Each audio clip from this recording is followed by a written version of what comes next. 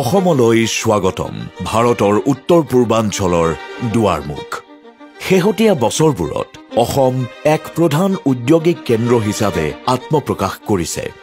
विकसित भारत का निर्माण आत्मनिर्भर भारत के बल पर होगा সহায়ক কেন্দ্ৰীয় আৰু ৰাজ্যিক নীতিৰ সহায়ত যোৱা দশকত আৰম্ভ হোৱা উদ্যোগিক বৃদ্ধি আৰু উন্নয়নৰ স্ফুলিংগ জুইৰ শিখাত পৰিণত হ'বলৈ লৈছে নিমখৰ পৰা আৰম্ভ কৰি সফটৱেৰ লৈকে ব্যৱসায়ৰ সৈতে জড়িত 150 বছৰ পুৰণি ভাৰতীয় ব্ৰেণ্ড টাটা গ্ৰুপে অসমৰ অৰ্থনৈতিক কেন্দ্ৰবিন্দুৰ পৰিৱেশ সলনি কৰিবলৈ সাজু হৈছে 15,000 people will get direct appointment. Now our tech guys can come back, can work in Assam. Semiconductor chips have a defining role to play in every industry. Like Minister Vaishnav said, automotive,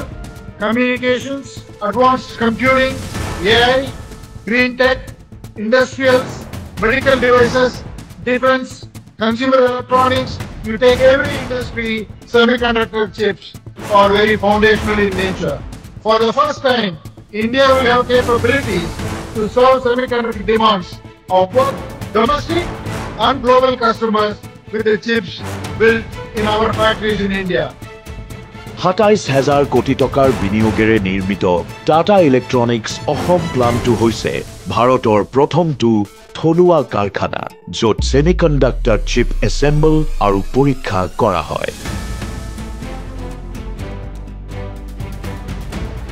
এইটো মূল্য শৃংখলৰ এটা জটিল পদক্ষেপ য'ত fabrication ইউনিটৰ পৰা semiconductor ৱেফাৰসমূহ assemble কৰা হয় আৰু আকাংক্ষিত সামগ্ৰীত ব্যৱহাৰ কৰাৰ আগতে পৰীক্ষা কৰা হয় এই প্ৰযুক্তিসমূহ অটোমোটিভ বিশেষকৈ ইভি যোগাযোগ নেটৱৰ্ক আন্তঃগাঁথনি আদিৰ দৰে মূল এপ্লিকেশ্যনৰ বাবে অত্যন্ত জটিল জাগিৰোড অসমত অৱস্থিত এই উদ্যোগটোৱে ৰাজ্যখনত কমেও 27,000 প্ৰত্যক্ষ আৰু আনুষংগিক চাকৰি সৃষ্টি কৰিব আৰু কাৰিকৰী চাকৰিৰ সুযোগৰ বাবে এক অনুকূল পৰিৱেশৰ সৃষ্টি কৰিব এই আমাৰ প্ৰজন্মৰ কাৰণে আৰু অসমৰ কাৰণে এটা ডাঙৰ সুযোগ আমি ইয়াতে আহি খুবেই ভাল পাইছো আৰু বহু কেইজন নতুন বন্ধু পাইছো আৰু বহু কিছু বস্তু শিকিবলৈ পাৰিছো নতুন thank U Tata welcome to Assam অসমলৈ স্বাগতম